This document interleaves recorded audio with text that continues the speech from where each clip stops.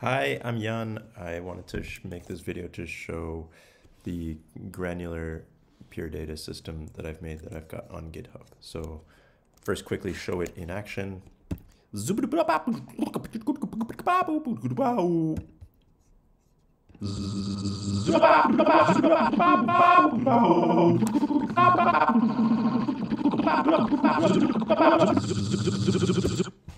Okay, there we go. So it's a PD patch for granular synthesis made in Pure Data PD. It's all in vanilla PD, so that means you can run it on any devices without any externals, so Raspberry Pi, etc. It has lots of controls. You can sample into it like I just did, but you can also load sound files in. You can do some live granular stuff. It's not great yet, but I'm working on that. And you can have multiple instances running at once, and it's quite easy to make your own interfaces for it. So I'll just jump right in. If you open up the main.pd file that's here, you'll see something like this. So this is what it'll start out with. And this is this sort of section where you load or record sounds in. So when you click record, it'll start recording immediately, and then when you stop record, it'll automatically set the length of time to that amount of time. So just do it again. There we go. So you can see the sound is there, and it's all recorded. I'm recording in mono, but you can switch it over to stereo or mid-side. It just uses the first two inputs on your audio device. You can monitor it too if you like. That'll cause all sorts of issues if I do that now. There's a maximum currently of 10 seconds of sampling time. You could extend that if you dig into the patch a bit more, but I've found that to be fine for now. And if you ever want to start over completely, you click clear array like I did earlier, and that just makes it completely empty. And we can load a sound file, and I can show that later. Then to actually play the sound, you can click this on-off toggle, and it'll start playing it. So the first main control is this sample offset. So that selects where in the sample the main kind of grain control is. So if you move it back and forth, you'll kind of hear it moving through the sound.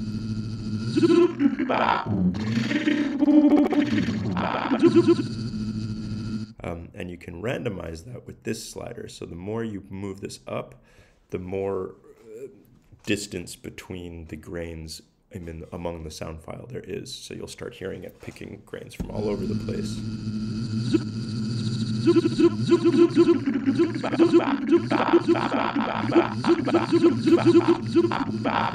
So when it's at the maximum, when the offset random is at the maximum, it's picking sound grains from the entire section of sound that you've recorded. You can also have these two reverse settings. So if you click reverse, then every single grain that's playing back will be played in reverse, which with this current setting, you'll probably hear quite quickly. Not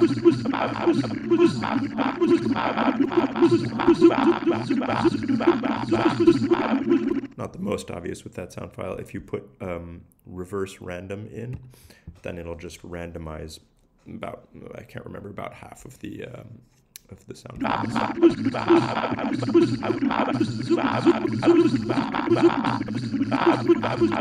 So this becomes much more obvious if you do more transient sounds like this.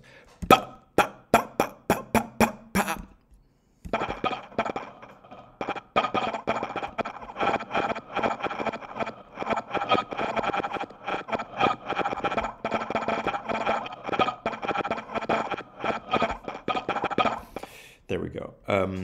So then, of course, like all granular, like many granular systems, there's a pitch and a randomized pitch system. So I'll just record a new sound in here. I'm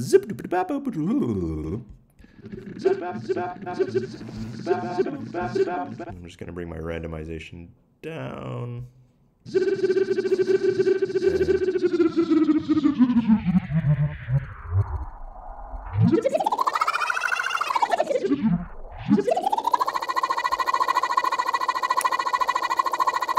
And if you want to, this is the volume control. If you want to reset the pitch, just click on this button.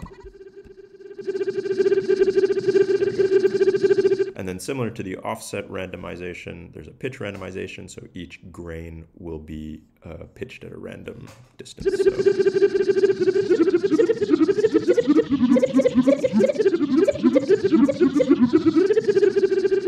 So they're dependent on each other, so if you have it really low, your pitch random range will be lower. And similarly, if you have it very high,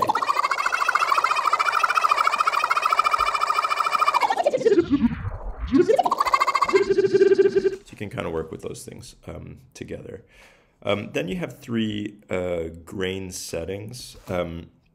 So size is the size of each grain that's played back, so each tiny little snippet of sound. So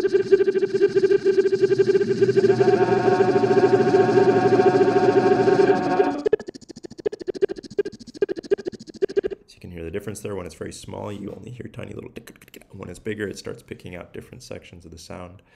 Density is basically how often they're triggered, and it's very regular. It's just like how many milliseconds or even sub-milliseconds there are in between each sound, each trigger of a grain. And so that's you kind of want to balance that between the grain size. You can kind of imagine if the grain size is this big, you may not want to have them triggering all on top of each other. You might want to have a bit more space. So you can kind of balance the two together. I'll do that a bit now. Just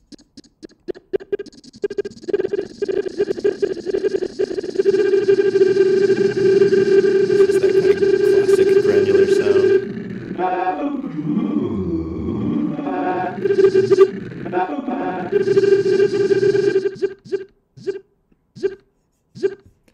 So I've made the range quite big, with the idea being that you could turn this into some kind of rhythmic stuff instead.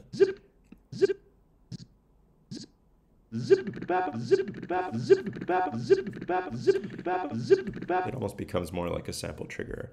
And then the third thing I've done to kind of lean into that a bit more is to make a grain play chance control. So that means every time there's the potential to trigger a grain, it's run through this kind of chance mechanism that says how often, how likely it is that the grain is going to be played. So normally for a standard granular system, you'd have that at 100% up here. But if you have it lower, down to 50%, then maybe half of them won't trigger. Now, if you have the density quite low, it means you get some kind of uneven triggering, which can make some kind of quite fun effects, like this.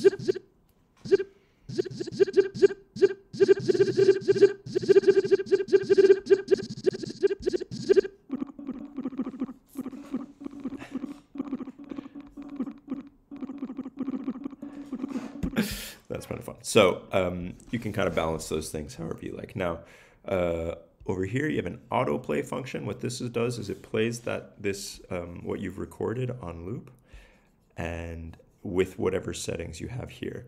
So you can get some fun effects. There appears to be no effects.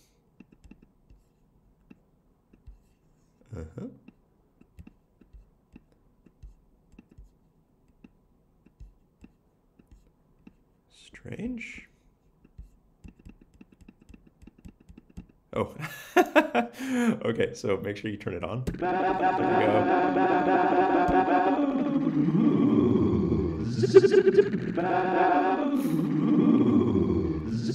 Right, I forgot to turn it on. So make sure you turn it on before you have the autoplay is reliant on the on and off being on. So you can have quite a range of effects here. You can make it all the way down so that it sounds quite similar to the original recording. If you want that, you kind of play around with these grain size and grain density settings. So I'll try to do that.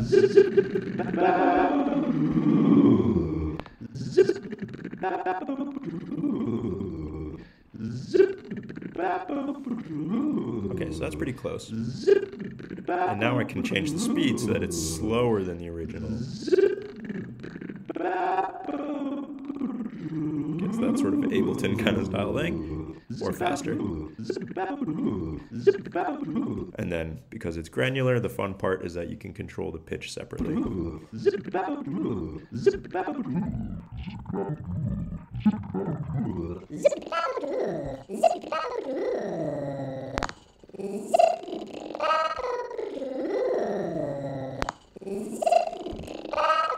There you go. Okay. So you can also load a sound in yourself if you like. So I'll show you that quickly. Choose sound. It's quite obvious. It's sort of what you would imagine. Let's put some bees in. Here we go.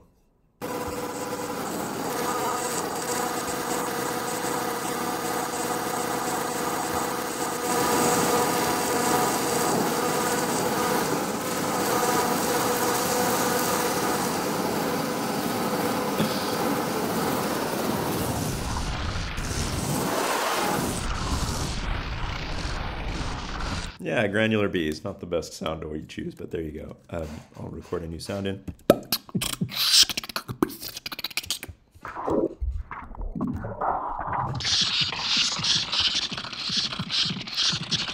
There we go. Okay.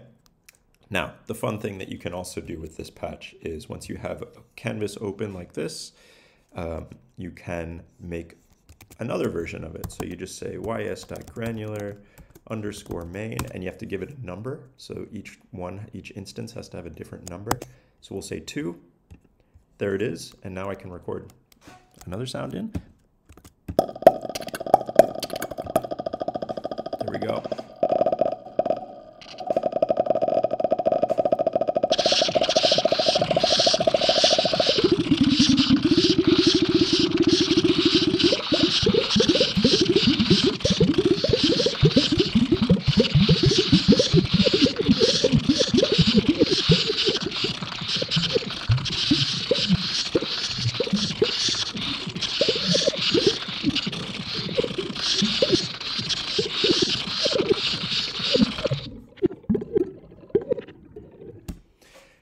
Okay, so that's fun. And you can have as many of those as your computer can handle.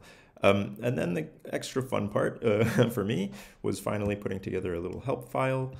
So each of the patches has this help file in it that should explain what's going on. The main thing to know that might be useful is that everything has a naming convention to it. So each one of these controls can be accessed without this GUI if you like by using this type of thing. So send, $1 being the argument name that you gave it up here. So 1 for this first one and 2 for this second one. Could probably use anything, but I would suggest using a number. And then when you use it, you can actually see over here, my sample offset is moving when I move this. So you can make your own GUI for it if you like, or you can make your own MIDI control system or anything that just uses that as a separate patch. It's probably a lot easier than trying to hack into my patch. And yeah, so there you go. So this is the list of all of the different controls with a few extra over here that you can access. And if you like, you can make your own little set of parameter control numbers for controlling just using message boxes like this. So hopefully this help file is useful for you. And that's pretty much it. I think that is this thing. So let me know if you have any questions. My email address or website is down here. Just get in touch. Email address is up here. And that's this patch. Thanks for watching.